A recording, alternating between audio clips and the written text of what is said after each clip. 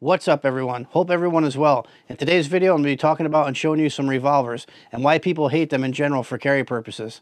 Alright, in a minute we're going to jump down the bench and take a look and discuss some reasons why people may have an issue with revolvers.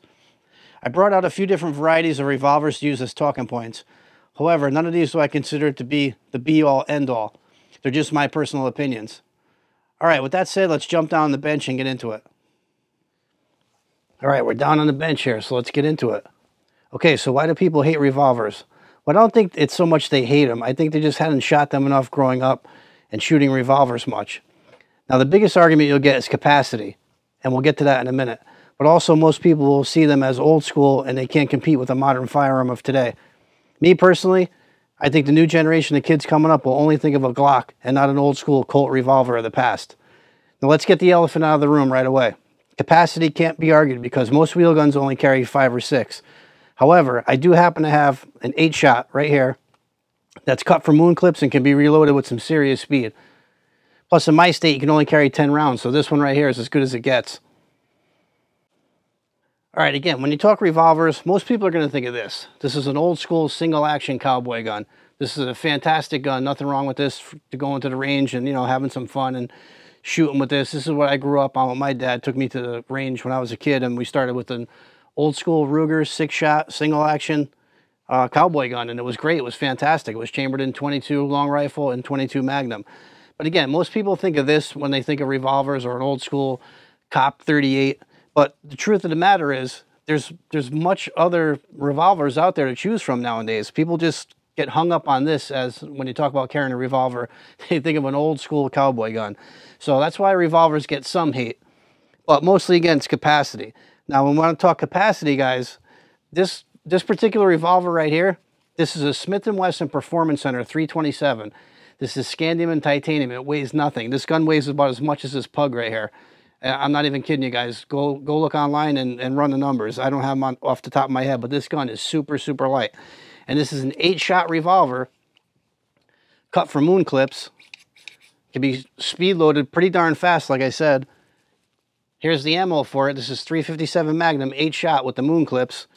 You'll just give this a little shimmy, shake it in there, and of course on camera you're gonna have trouble with it, but you get the idea. You practice with any of this stuff, and you can reload with this just as quick as you can a magazine. Boom, dump it right in, and it's ready to go. Pop it out, 8 shots come out. You'll throw another 8 in, and this thing's ready to get back into the fight.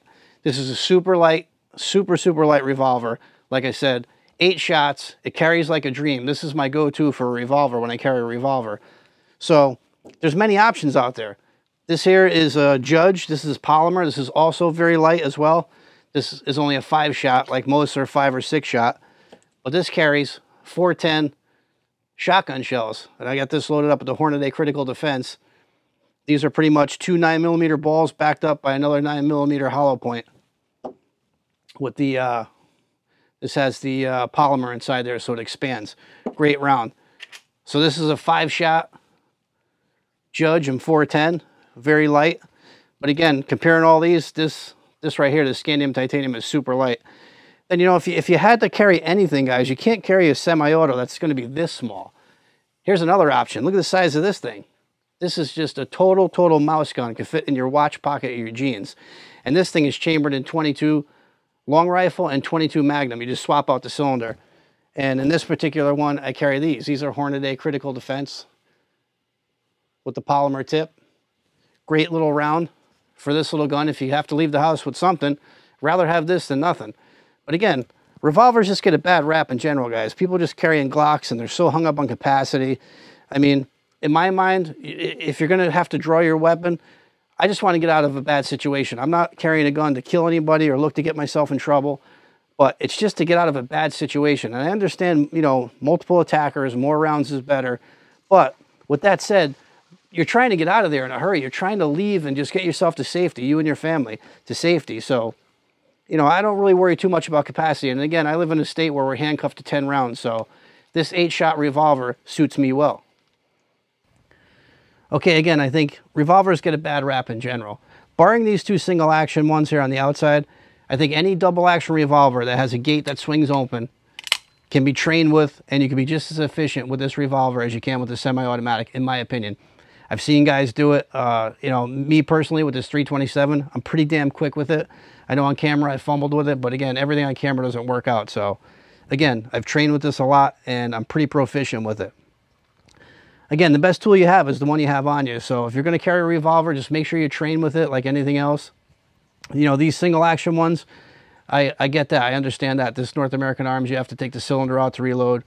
This single action cowboy action, you have to open the load gate and take them out one at a time. So those are out. But a double action revolver, again, that has a cylinder that opens, you can absolutely reload pretty darn quick with these things if you train with them. It's a little different than a magazine, of course, but if you have moon clips like this 327, you got these moon clips, you just dump them in and go, or a speed loader. I mean, if you train with it again, you could be pretty proficient with a revolver. I just think revolvers get a bad rap in general, and, you know, I love them. I grew up on a revolver. That's when I first started shooting. So I get it. A lot of the younger generation coming up, you know, they're out shooting Glocks and, you know, semi-automatics. I get it. But there's nothing like an old school revolver. I love the nostalgia of them. I mean, they're just awesome and fun to shoot, in my opinion. So I think they get a bad rap in general. I carry this 327 on a regular basis. This is in the rotation, so, I mean, I know what it's like to carry a revolver, and this thing's a dream to carry. Again, 8 shots. I mean, I'm pretty happy with it. Cut from moon clips so you can get a fast reload. This thing's pretty sweet to carry, and it weighs nothing. This thing is truly, it's not much heavier than this little North American Arms. It's pretty crazy.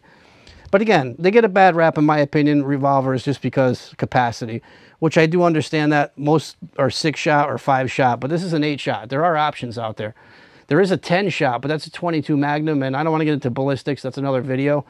But if you're going to carry anything, this is probably the highest capacity revolver you can carry. It's an 8-shot. So, you know, get a good look. That's a lot of holes there, 357 Magnum. So there are options. I don't know why it's so hated, in my opinion, but I just wanted to make a video on why, you know, I think people hate the revolver. I think it's just, it's a capacity thing and a weight issue. I get it. But again, if you train with it, you can be just as proficient with this as a semi-auto. All right, guys, we're going to hop off for some final thoughts. All right, so I hope this video was entertaining and informative at the same time. If you have any questions or comments, please leave them down below. Also, consider subscribing to the channel and hit that bell icon to get notified when I make new content, and we'll see you guys in the next one.